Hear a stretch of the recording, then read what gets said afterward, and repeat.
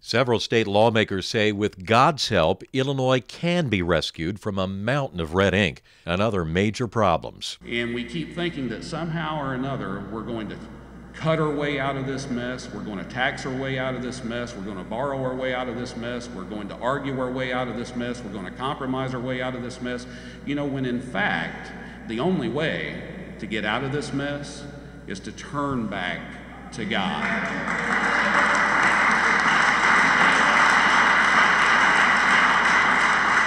And that means we have to humble ourselves and repent.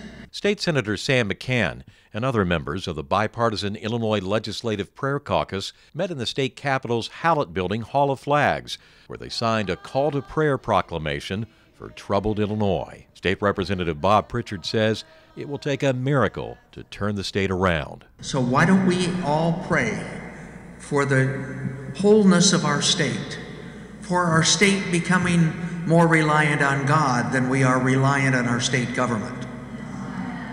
Let us pray daily for the leadership of our state.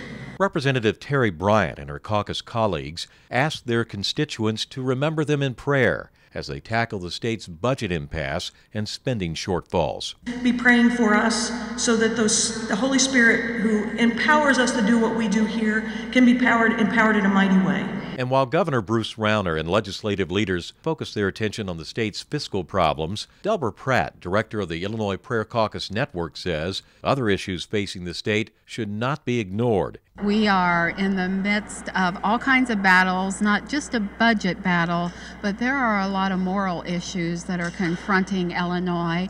And so the opportunities to seek God for the good of the people are pretty much endless right now. Lawmakers signing a call to prayer proclamation also reaffirmed our national motto, "In God We Trust." Meantime, Senator Sam McCann's Senate Resolution 1523 encourages the entire General Assembly to sign on. We don't want this to go by the wayside.